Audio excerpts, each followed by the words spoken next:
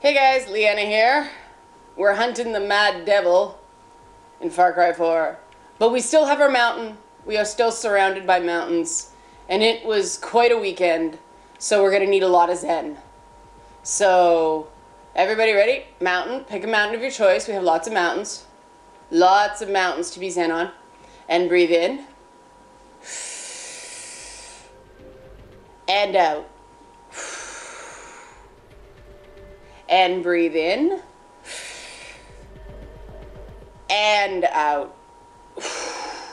Okay, because it was quite a weekend, wasn't it? It was quite a weekend online to talk about video games. We had two minor scandals in very close proximity to each other. One happened on Friday with Lionhead Studios on National Cleavage Day, or Happy National Cleavage Day, or whatever the heck the hashtag was. And then we got it again with Obsidian being accused of transphobia because of the text of a tombstone that apparently wasn't even written by the developers. It was written by a Kickstarter backer. It was, it was one of those, it was pretty much a product placement. It was a crowdfunding product placement. I'll call it that.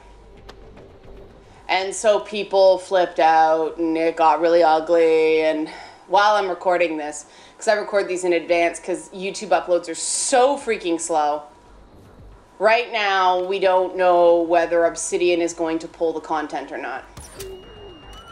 And this is happening so often that I get that it's easy to lose your zen in these trying times. So I'm trying to, give you guys an opportunity to sort of center, and let's talk this out. Let's talk this out. Personally, because I believe in consumer advocacy. You guys know this. I'll tell you what I think. I'm not gonna check myself to, worrying about being blacklisted or anything like that. Most major developers don't already return my emails, so, it's all good. Most, you can't do that because at this point, nobody gets any access except, not even the major sites. I contact developers saying, hey, I write for this major website, and they still don't return my emails. So I'm not gonna curry favor. It just gets you nowhere. So, but I also care about artistic advocacy, and they are slightly different. And you are scary. They're slightly different. They are slightly different. There's a point in time where myself as a consumer says, who the hell am I to tell a developer how to do their job? I'll tell them when I like something, I'll tell them when I don't like something, but it's their game, right? Or it's someone else's novel or someone else's TV show. Do I expect the Big Bang Theory to change one of its most popular characters because I don't like Sheldon? No, I'm just not going to watch a freaking show. That's my choice as a consumer. This is going to fail again because I'm out of arrows. This sucks. Run, run, run. Stop it, Bitey McBiterson. This is what it's like being on Twitter these days, by the way. There we go. Okay. So, I'm not gonna tell a developer to change something. That's presumptuous, right? I'll dare to even say the word entitled. I don't like it when people do it to me, because it's usually ignorant as anything. And so I'm not going to do it to a developer. And if I've done it in the past inadvertently, that was wrong of me. And I'm willing to admit, nobody should do it. Nobody should do that crap. Why? And I've had developers argue me on this. It's like, well, people speak stridently when they're angry. Well, okay, a lot of people are assholes. Doesn't mean I have to duplicate it, right? So that's the thing, is that saying that you don't personally like something or something had a bad impact on you, that's cool. That's totally fair for somebody to say. It's factual, it's the truth. It's fine, right? No problem. That's public discourse. That's public discussion. But I don't remember where to go for these stupid things. I'm lost. But, telling someone, going so far as saying something needs changing, or saying something must change, you're going to boycott, or something like that. The boycott thing drives me crazy. It makes me lose my zen. Because boycotts imply that someone represents an organization. It's an overstatement. Saying me and my friends aren't going to buy your game isn't a boycott. Boycotts are organized consumer messages, right? It's a large enough group of people deciding not to buy something. That's a boycott. Boycotts very rarely work.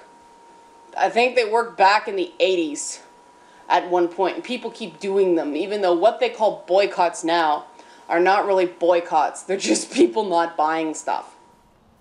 And I don't know how these people manage to complain about the details of something when they're not buying something, because they sure seem to know the ins and outs of something that they're not buying. Which means they're stealing the content somehow. I mean, they're pirating or downloading or something like that. That pause was a tea break. I need tea to keep my zen.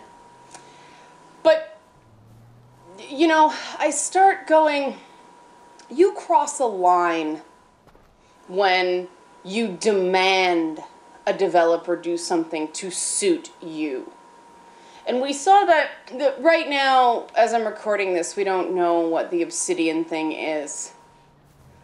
We don't know what the outcome's going to be, whether they're going to remove the content from the game or not. But the tweet from Lionhead, and we'll get down into the specifics of that image and whether or not it was bad on Tata's Tuesday, because it does involve boobs. What the Lionhead tweet was they put up some old concept art of a barmaid, an Oktoberfest-style barmaid with, rather large steins, rather large beer mugs, if you will, and then a lot of sweater meat behind it. And people freaked out, and there were members of the press involved. But what I noticed is that the thing got something like, by the time, people started screen grabbing it, screen grabbing the controversy, it had like 500 likes and 450 retweets, right? So the number of people who enjoyed it and got the joke outnumbered the people who were offended, right? So I gotta wonder, I missed that takedown. I keep forgetting to do that. I gotta wonder if this actually makes sense when you got 500 people going, like it, and a few dozen getting angry and saying you're a terrible human being. Are you really serving the consumer by listening to the few instead of listening to the many? If the majority of people got the joke, then, is it really fair to ruin their fun and imply, that they were wrong to not be offended by catering to the minority? This is whoa, you just ran over your buddy. This is, something we're going to have to address as a community, because if people start watering down and whitewashing artistic product because they're afraid a few dozen people are going to squawk, we're going to get lousy art. Like, that's a consumer good at that point. You're pretty much, it's a post-launch focus group at that point. It's not an artistic vision. And yes, AAA companies have to be careful. They have to set a balance because they have to sell a bazillion copies. You know, I think it's ridiculous that a game has to sell 7 million copies now to be considered a success. It's silly. But them's the breaks, you know. But I don't have to support the endeavor. I don't have to support the trend as a, you know, a gaming aficionado. I don't have to buy into it as a gamer. So, whoa! Hello, Mr. Rhinoceros. This is what it's like trying to have a discussion about gaming now. All hell breaks loose. And you get charged. Hey, yes, okay.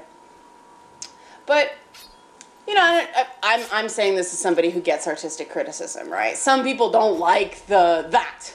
They don't like what just happened. They don't like the fact that, oh, I stopped what I was talking about to kill a charging rhino because it happened to be happening in the game I'm playing live while I'm talking to all of you. Some people hate that. It's got to be tighter. It needs to be tighter. Well, no, it doesn't. Because guess what? I already do other kinds of stuff elsewhere. I do more professional essays and you know, audio files on other topics. And people find what to complain about too, but you know, at least the criticism isn't your drawing of a dog should have been a cat, 0 out of 10, right? So that's the stuff that I'm like, no, we can't do that. Because once we start saying it's okay to do that, then it makes it very, very hard to really know who to listen to. And that's important. Oh, did you guys see that? Did you see the rhino take out that car? That was pretty awesome. I'm going to make quick work of this. And that's why I love Far Cry 4. Because you can do that. That was awesome. But see, some people would go, oh my god, you just killed an endangered species. That's so offensive. You know what? You're right. It is offensive. And that's the point. That's the whole immersive element of this game. Because I just killed a human being there too. Are we really going to get into an ethical discussion about, well, okay, here's the thing. In my mind, killing this rhinoceros was more ethically wrong than killing that person, right? But that's my line. Other people would disagree with me. And that's an innocent person. And I don't know who killed him. But it could have been me. And that's the glorious part about this game. Is the Far Cry games take place in a failed state. And they really effectively show you how horrible stuff gets when, you know, you're getting your money from the drug trade. Oh, no, I didn't miss. You should blow up by now. And, you know, you're having to make critical decisions like, what's worse, child marriage or a drug economy? Oh, yes, check this out. Yes, thank you, Rhino. Thank you for your help. See, he heard me. The Rhino heard me, and he knows that I find his life precious, so he came to my aid against that flamethrower dude. But see, some people hate that interlude, that interruption. They want it to be a single topic. Well, here's the thing. I do that elsewhere. The purpose of these videos is, one, you know, let's face it, people gotta show they play and love games to have the right to suggest opinion on games. And that's part of what the purpose of this YouTube channel is. That, you know, you guys are seeing my unvarnished reactions to things. You're seeing my, yeah, that was awesome in moments and things like that. You're seeing that I do enjoy these things and I can play games and talk at the same time. I have that level of proficiency that I don't completely suck. I only sort of suck while trying to maintain a train of thought while playing a game. But the other thing I want is that, you know, even people in Gamer Freaking Ghazi go, well, she seems calmer in these videos. Well, yeah, because I'm playing a video game. Because, you know, I'm being, whoa, that was pretty cool. I'm being more casual. I'm having a conversation. I'm not, whoa, writing an essay. I'm not, yeah, you run away. I'm not writing an essay. I'm not trying to, you know, the rhetorical devices and all that stuff. I'm not thinking so hard about it. And that's the entire purpose of these videos. So you get to see a candid side of me. So you know that when you read my more structured stuff, I'm not, you know, one of these slavering keyboard warriors. You get a sense of who I am as a person, and I think that's very important to people. People, especially now, need to know that the gaming press understands them and understands the products they're talking about, and can have fun in a game. Because I don't know about you guys, I personally can't trust someone's opinion if they don't seem to be having fun while playing games.